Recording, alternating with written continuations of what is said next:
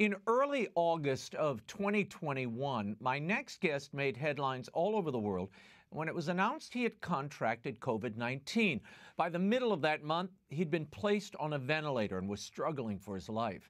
He's been on the slow road to recovery since leaving the hospital in September. He's here tonight to talk about not only his illness and his extraordinary recovery, but some news of the day. Please welcome the former head of the Vatican's highest court, one of the world's foremost canon lawyers, Raymond Cardinal Burke. Your Eminence, thank you for joining us. And of course, as you can see, he joins us from Rome. Thank you for being here. Well, thank you, Raymond. I'm pleased to be with you. First of all, how are you feeling, and are you having any lingering effects from the COVID recovery? Well, in general, I'm feeling very well, and I'm returning more or less to a normal pace of life. The lingering effect has been on my lungs. The virus attacked in a very vicious way my lungs, and so there's some healing yet that has to take place. And the doctors tell me that they don't know a lot about this, how long it takes, but that it could take upwards of a year or so. And I'm getting stronger all the time, and but that's the one lingering effect. Of course, I was on a ventilator for 9 days, which were 9 days lost for me. I don't have any recollection at all of that. And so when I came out from that intubation, I couldn't even stand up, and I had to regain all of my ability to stand, to walk, to negotiate stairs. And thanks be to God, that has gone well. And that was part of the reason for the long recovery. And then, as people who've had this will tell you, that there was this terrible fatigue that I had I left the hospital on September 3rd, and for about a month, I was just tired all the time. It didn't matter how many hours I slept at night. I would wake up in the morning tired. It's a terrible thing. But that passed too, thanks be to God. And I tire a little earlier in the day than I used to, but during the day I'm quite fine. Well, Your Eminence, it's a miracle, given that you were on a ventilator, that you've come back and have recovered. So a lot of people, frankly, don't make it off that ventilator. So I was very concerned when I first read of that. So, thank God you made it through and you're on the mend. Now, you celebrated your first Mass, the traditional Latin Mass, after recovery this past December 11th. And you thanked above all God and all those who prayed for your recovery. Were you surprised by the outpouring of the prayers and the kind words from so many for you vis-a-vis your recovery? Yes, I became ill quite suddenly, and then I was very quickly put on the ventilator. And so, but when I came out from that, I think that was on the 20th of August, and I began to read these messages and to learn about all the people who were praying for me. I was really overwhelmed with it and just filled with a profound gratitude. And I have to say that when they took the tubing out and I was conscious again, that I had an immediate sense that our Blessed Mother had been taking care of me all the time. And I say this very sincerely. The doctors had informed my good Sister Mary that there was really not any hope that I was going to survive this, and that she should put my things in order. And I have no question in my mind that it was all these prayers that were raised up to our Lord, and the prayers that He heard and saved me for some work now that He has for me to do. But I had immediately that very strong sense, and it has remained with me. It really was miraculous, and we should never doubt the power of prayer. But in this instance, I have experienced it in a remarkable way, because I knew I was dying, and I didn't really wasn't at all certain that I would survive. And when I then gained my consciousness again, and I learned about all these prayers that were offered, I understood what had happened. Yeah. In many reports of your illness, you were portrayed, Your Eminence, as a vaccine denier and skeptic. Even the Pope made reference to you as a denier on the papal plane returning on his trip from Slovakia in September. He said even in the College of Cardinals there are some deniers, and one of those, poor guy, is hospitalized with the virus. The irony of life. What did you think when you heard those comments, that you were a denier and a skeptic of vaccines? Are you? Well, no, I have never said to anyone that he or she should not be vaccinated. I've insisted that the question of having the vaccination is a personal decision. It's an exercise of a fundamental human right, and that I'm absolutely opposed to forced vaccination to these mandates. But I have not taken a position of being against the vaccine. On the other hand, we have only one Savior, our Lord Jesus Christ. We put ourselves in His hands, and vaccinating the whole world is not going to save the world. And there is this kind of rhetoric today where people think that if everyone were vaccinated, everything would be just fine, and that isn't correct thinking for a Christian. Yeah, well, and scientifically invalid, I might add, as events have proven, particularly with this Omicron variant. I mean, the Vatican, however, Your Eminence, is currently mandating vaccines for all employees. It's been encouraging that everyone, including children, be vaccinated. Several members of the Pontifical Swiss Guard have lost their jobs for not receiving the jab. Now, there are no numbers of reporting on other jobs, that have been lost so far. We just don't know. Your reaction to the Vatican's vaccine mandate, especially now when, as we mentioned, it's been widely reported, the vaccine's not effective against Omicron. And several European countries have now, namely England and Spain, they've lifted their vaccine mandates. Yes, well, the Vatican's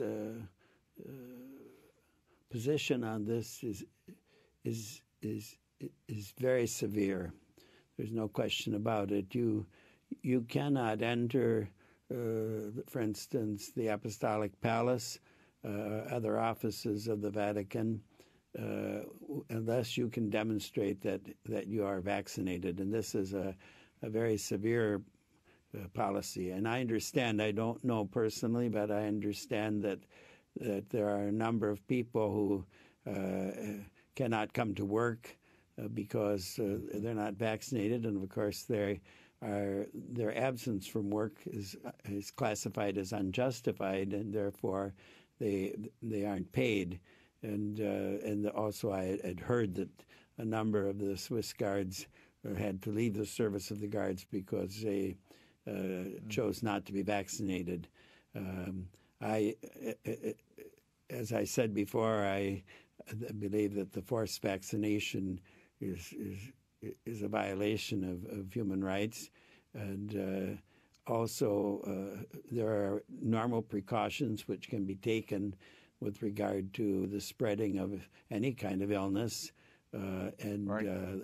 Those precautions should be taken. But it's correct. There are a lot of people who've been vaccinated who now have contracted seemingly this Omicron variation.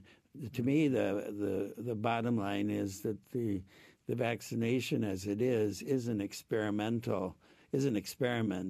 and we're asking people not simply because we don't have the experience, we don't have the necessary experience with the vaccine, and so people who take the vaccine are accepting to be part of an experiment.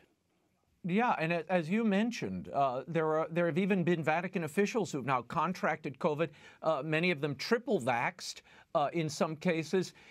Tell me how this squares, though, with Catholic teaching, because the CDF document of last December, said you can, in good conscience and as a good Catholic, decide not to take these vaccines, and that's perfectly licit. But now we seem to be getting a different message, at least in word, from the Vatican, and to say nothing of these mandates they've dropped on employees. Well, what the Congregation for the Doctrine of the Faith said is Catholic teaching.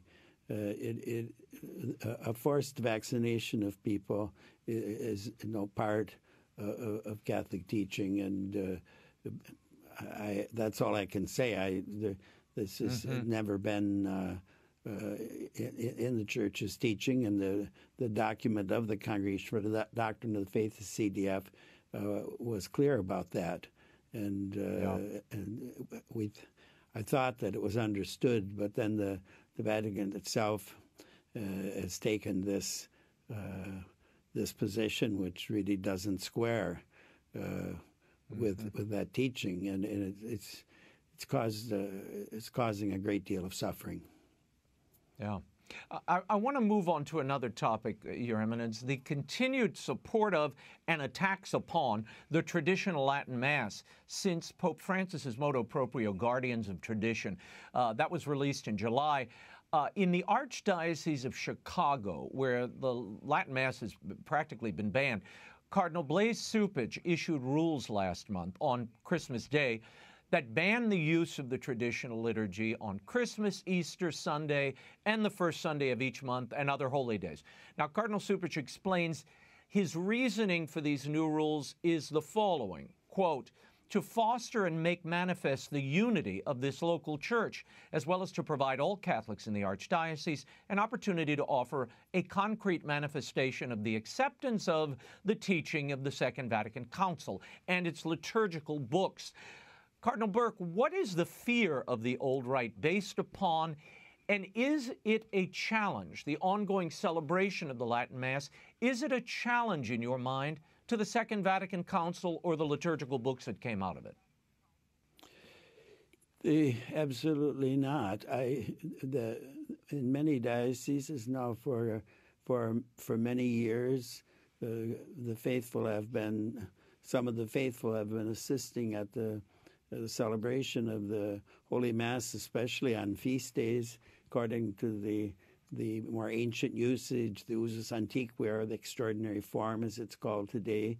There hasn't been any cause of disunity. In fact, I served in 2 dioceses, and that was a great blessing to have these communities who were following those ancient rites as they've been handed down to us from the time of Pope Gregory the Great and even before. And these aren't, I don't want to talk about them as if they're simply antiquities, not at all. The sacred liturgy is a living reality. It's Christ himself acting in our midst to sanctify us and the Holy Mass in the most wonderful way possible by his renewing his sacrifice on Calvary sacramentally and then nourishing us with his own body and blood. And this remains the reality, and so that the form of the Mass as it was set forth after the Council of Trent, but as it had existed for centuries before, is a living reality, and you can't deny that. And with regard to the Second Vatican Council, many things that happened after the Council with regard to the sacred liturgy have no foundation whatsoever in the documents on the sacred liturgy. And we know well, intelligent people who have studied these matters know well that there were many abuses following the council, the so-called spirit of the council and the whole way in which the liturgy was reformed, the rites that were reformed. And so there are legitimate questions. Some of them have been addressed. Some need yet to be addressed. But Pope St. John Paul II, for instance, in the last years of his pontificate, was continually insisting on the need to address the sacred liturgy and to restore the transcendence of the liturgical action, namely that it's Jesus Christ himself who acts in our midst, comes into our midst through the sacred liturgy. And of course, Pope Benedict XVI was a wonderful teacher in that regard, and Summorum Pontificum, his motu proprio, by which he made more accessible the celebration of the extraordinary form, as he called it, was a great gift, and it was proceeding in the exercise of that gift the use of that gift was a great gift in the church. I don't understand this. I have a lot of contact with oratories and parishes that celebrate the extraordinary form with priests, and it's all positive. They don't think of themselves as being the real church or the better Catholics than anyone else. They simply find a tremendous spiritual nourishment through these ancient rites, the traditional form of the Mass. And why should that be denied to them? Your Eminence, a priest in the Chicago diocese asked to be allowed to use the ad orientem posture, facing the east during Mass. He was denied. When he protested, he was charged with inciting disobedience against the diocesan bishop. Has the ad orientem posture been abrogated, forbidden by the council or the church? And what does all of that have to do with the Latin Mass? Well, any Mass can be celebrated facing the Lord or facing the east, ad orientem or versus Dominum. And in fact, many people tell me, and it makes perfect sense, that it's a very beautiful thing to have the priest at the head of the congregation offering the Mass, and everyone is facing our Lord. So this makes it clear that the sacrifice is our Lord's sacrifice. It's we worship in spirit and truth in our Lord Jesus Christ. And so that is nothing in particular to do with the, it's true that the more ancient usage was certainly to celebrate Mass facing the Lord, facing the east. But I don't find anything in the documents of the Second Vatican Council that would lead to a banning of the traditional way of the traditional posture or position of the priest during the celebration of the Mass. And why this is now being brought forward, I don't understand. Your Eminence, the practical effect of this, I think people haven't taken or given due consideration in Rome. What I'm hearing is so many of these Catholic communities, and again, these are small groups of Catholics, but they're fervent. The church is packed for these traditional Latin Masses. Many of them are now going over to these St. Pius X chapels, the Society of St. Pius X chapels. Is the intention here on the part of some in Rome to drive those Catholics attached to this rite to the Society of St. Pius X and then declare them all schismatics at some later date? Why create this division while talking of accompaniment? Right. I don't know. I've been told that too, that the thinking of some is that anyone who is attracted to the more ancient usage should simply go over to the Priestly Society of St. Pius X. But that's absolutely wrong, because the more ancient usage is an integral part of the life of the Church. It has been along all the centuries, and even after the introduction of the Novus Order, as it's called, or the more recent usage, the Church has always permitted to individuals and to groups the possibility of following the more ancient usage. And so this idea that somehow if you are attracted to the usus antiqui, you're a schismatic, I mean, this is simply wrong, and it's wrong to drive people in that direction. But our Lord is with us in the Church. He told us He would remain with us always in the Church, and so we have to stay in the Church and fight to preserve and to promote and cultivate the liturgical life of the Church, also through the extraordinary form. And so I tell people, we don't have a choice. St. Athanasius, he was exiled. He was excommunicated. He suffered so many humiliations for defending the truth of the faith, but he never left the Church. And Padre Pio is another example, more recent. He suffered a great deal, at the hands of the Vatican, and yet he remained faithfully in the Church, and this is what we have to do. And our Lord isn't going to permit, I know this, our Lord is not going to permit that this beautiful gift of the more ancient usage, the beautiful gift of these rites will be lost. He just, and it's clear that he hasn't permitted it. And since the time of the council, there's been a continual growth and in interest. And in the ancient, the more ancient usage, and I know so many lay faithful and also priests who have told me that being able to assist at the Holy Mass according to the usus antiquior has so helped them to deepen their understanding and their appreciation and their participation in the Holy Mass. Yeah. No, I've had a number of priests tell me it wasn't until they either assisted or celebrated the old rite that they fully understood and then brought a new sacrality and devotion to the new one. Because it again, Yes. one feeds the other. It stands That's on the back of the other. But it is, as you mentioned, Your Eminence, and I would add Mother Angelica's name to that list of, martyrs for the faith, fighting and being abused by authorities at times over the liturgy. Let's face it.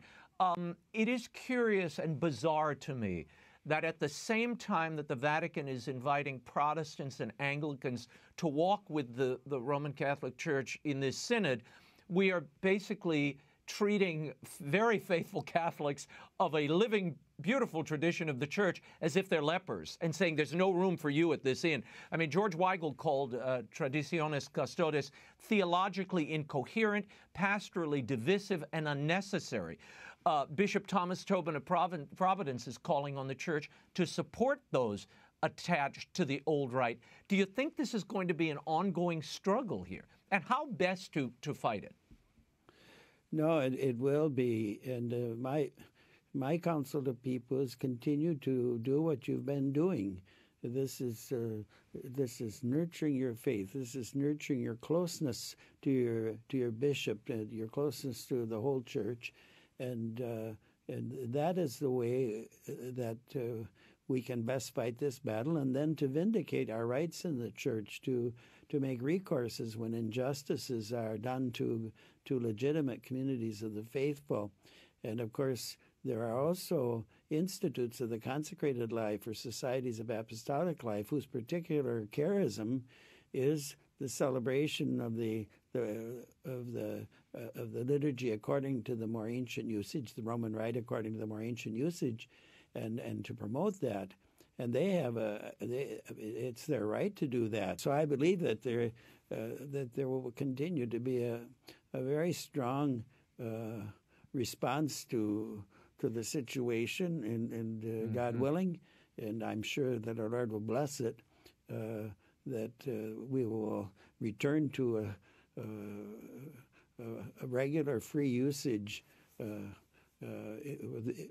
regular free usage of the more ancient usage of the Roman Rite. Yeah, well, in the meantime, it's going to be very difficult when many of these priests are not allowed to celebrate the Latin Mass in a parish setting. So I guess this goes underground, like as it was in days gone by and in communist China. I guess that's where the whole world is now. Your Eminence, in December, Pope Francis wrote a letter praising the work of Sister Janine Gramick, the head of the very controversial New Ways Ministries, a group condemned by the Bishops' Conference in the U.S., 2 previous pontificates. And the Pope praised her work for her outreach to LGBTQ Catholics. His letter fully contradicts John Paul II and Ratzinger's 1999 admonition against her work. What are your thoughts on this letter and the message it sends to the Church and the wider world?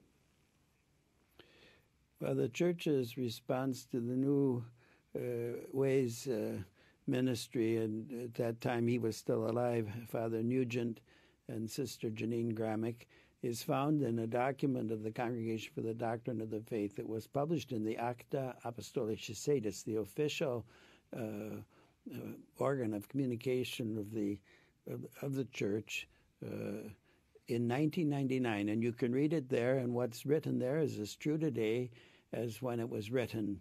And what these personal acts of the Pope are exactly that. These are acts that he is taking on personally, but they have nothing to do with the Church's teaching, as far as I'm concerned. What I read that was quoted in the media of the letter or letters, I'm not sure, which he has written to Sister Janine. These are simply the opinions of a man, but they have nothing to do with the magisterium of the Church. That's found very carefully set forth in that document. And when a document is published in the Acta Apostolicae Sedis, this is very significant. It indicates to us that it is, in a particular way, an expression of the Church's doctrine and discipline.